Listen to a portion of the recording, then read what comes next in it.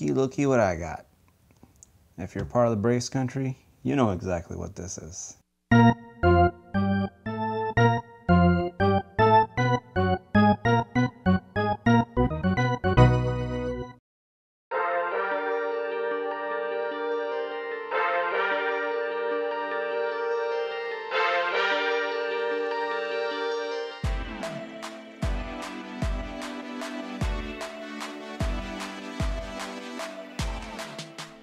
Backed into a corner, see? Welcome to Beyond the Box. This is going to be an episode of Cornered Collector, a special episode, because I'm doing something I probably will very rarely do. This is a World Champion Braves replica ring, presented by Truist. Me and my friend was the one who told me that they were giving this away. And I was like, heck yeah, let's do it.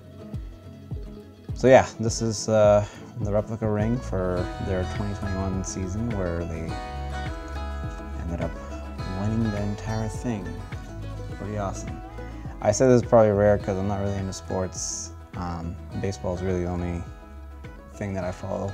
Even that, it's just Braves that I really follow, so yeah, but let's get to it. It's kind of tucked in there. After the game, or the day after, or whatever, I did find out that they are going to be doing it a couple more times. Ooh. But yeah, I was very impressed with the quality of this. It's just another styrofoam cup, but yeah. Now let's open this.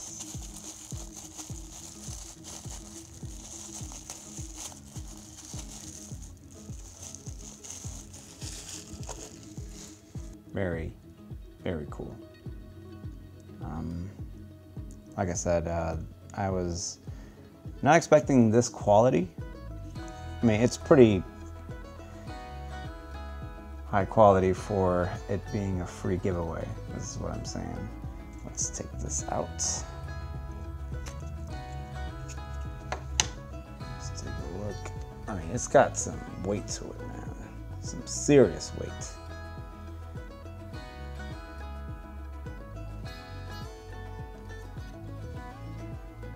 So, as my format, this is everything that you would get if you were lucky enough to obtain one of these World Champion replica rings. Without further ado, let's get beyond the box.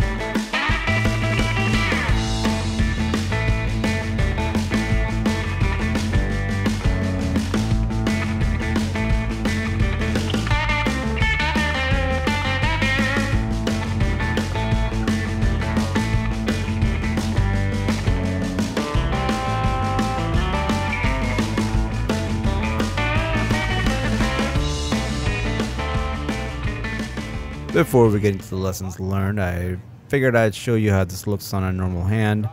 My friend actually unboxed it at the game. I'll do a separate video for that. But here's how it looks. Unfortunately, as big as the ring was, it still didn't fit my hands. I am ashamed. Anyways, now for the lessons. First lesson will be on the editing side in Premiere. So this lesson I had experienced a little bit already, but this video really put an exclamation mark. Time ramps / motion effects within the same clip. Now I've tried nesting it, does not work. But basically, if you manipulate the time on the clip, and if you do any kind of manipulation for motion, the keyframes do not line up. I don't know.